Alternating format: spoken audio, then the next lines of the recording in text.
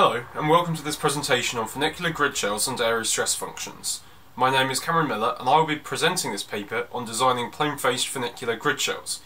My co-authors are Toby Mitchell, Arek Mazurek, Ashpica Chhabra Alessandro Beghini, Allan McRobie, and Bill Baker. We hope that you enjoy this video and find the work interesting. We refer you to the paper in the conference proceedings for a technical discussion of the methods and more examples. There is also an expanded accompanying paper submitted to IASS, which will hopefully be available soon. First of all, it is important to define our key terminology. A gridshell is a collection of bars in 3 space which approximate a surface. A plane-faced gridshell has planar faces and is a lift of the form diagram. Funicular gridshells are self-supporting without bending. The axial forces relate to a plane-faced Airy stress function even if the gridshell itself may not be plane-faced. Some gridshells are plane-faced and funicular. If the polyhedron describing the Airy stress function and gridshell are different, this is called a mixed Airy gridshell. In the special case where the Airy stress function is a scaled version of the gridshell, this is a self-Airy gridshell. There is a further special case when the gridshell is funicular under a uniform projected load. This is called a UPL self-Airy. These definitions can be neatly summarised in a Venn diagram. A key feature of this paper is the duality displayed in graphic statics. A form diagram is lifted to form an Airy stress function. The polar reciprocal of this polyhedron is constructed and then projected onto the horizontal plane to give the force diagram. The length of lines in the force diagram are proportional to the force in the reciprocal bars of the form diagram. The area of the polygons in the force diagram are proportional to the isotropic angular deficit of the Airy stress function for the reciprocal node. This approximates the product of principal forces at the node. This is discussed in Maxwell's 1870 paper on reciprocal figures, frames and diagrams of forces. The isotropic Gaussian curvature is the area of the reciprocal polygon divided by the tributary area of the node in the form diagram. Similarly, if one takes the plane-faced gridshell, it is possible to find the polar reciprocal to it. When this is projected to the horizontal plane, a slope diagram is produced. In this situation, the distance and direction of the line in the slope diagram from the origin represents the magnitude and direction of the gradient of the reciprocal bar in the projection of the gridshell. The length of a line in the slope diagram gives the changing gradient of 2 faces at a bar. We will now discuss the mathematical field of isotropic geometry, which is the natural language of the Airy stress function. It has been shown by Vogler et al. That 2 times the isotropic Gaussian curvature of the Airy stress function times the mean isotropic curvature of the shell relative to the Airy stress function is equal to the projected loading on the shell. Using terms that are more familiar to a structural engineer, the isotropic curvature is given by the Hessian, which is related to the second derivatives of the surface. This paper builds on previous work by Vogler et al., but using engineering nomenclature. The mapping function d sigma from the shell surface to the Airy stress function also has other uses for the discretization of the continuum shell and Airy stress function to yield discrete plane-faced funicular gridshells. Self-Airy surfaces have numerous benefits, including close alignment of the principal stress and principal curvature directions. We ask the question, what if z equals lambda phi, where z is a shell, phi is the Airy stress function, and lambda is a scalar? Essentially, this is a self-Airy.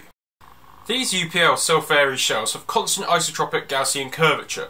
Using the discrete definition of isotropic Gaussian curvature, one can show that the area of the force polygon must be proportional to the tributary area of the reciprocal node in the form diagram.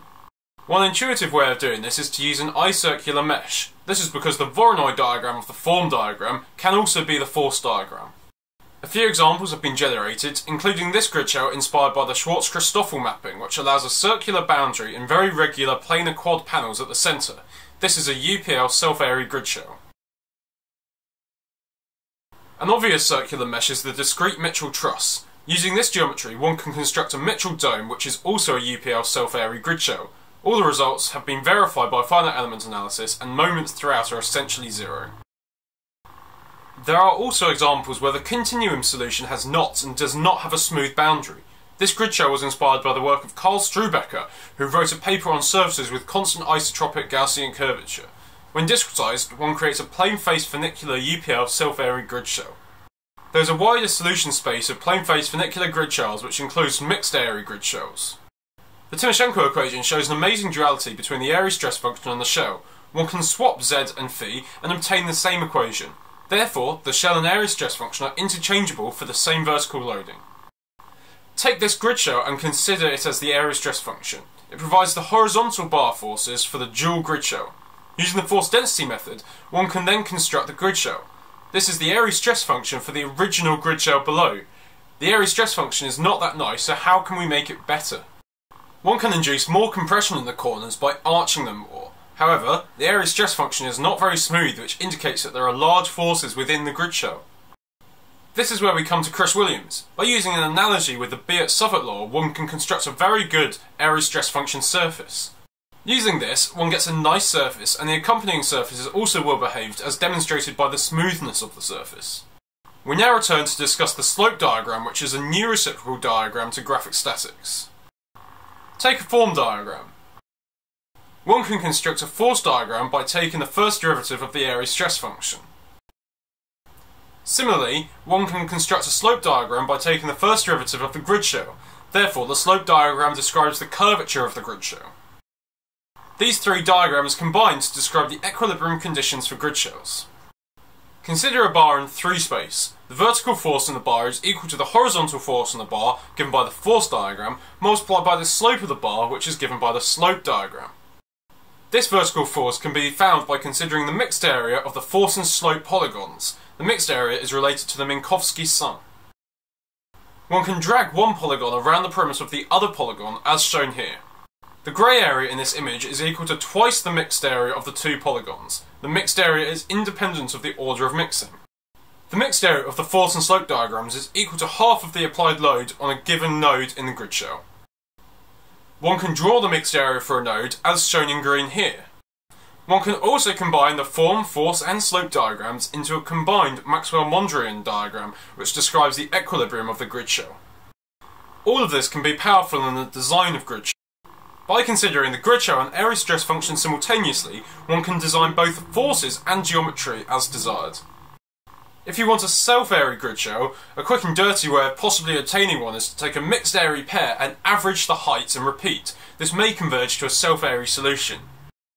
For a mixed airy continuum solution, it is possible to discretize the surfaces along lines of principal relative isotropic curvature to obtain a plane-faced gridshell and a plane-faced Airy stress function pair. There are many important ideas for graphic statics and gridshell design in this paper. Some key developments in this paper include the introduction of the slope diagram, the interpretation of the reciprocal areas, how the force and slope diagrams can be combined for the design of gridshells, and the duality between gridshells and Airy stress functions. Finally, some design methods for gridshells were presented. We hope that you enjoyed this presentation and the accompanying paper. We refer you to the paper for further details. Please also feel free to reach out to us if you have any further questions or would like to discuss possible future collaboration. Thank you for watching this video presentation. We welcome any questions from the virtual audience.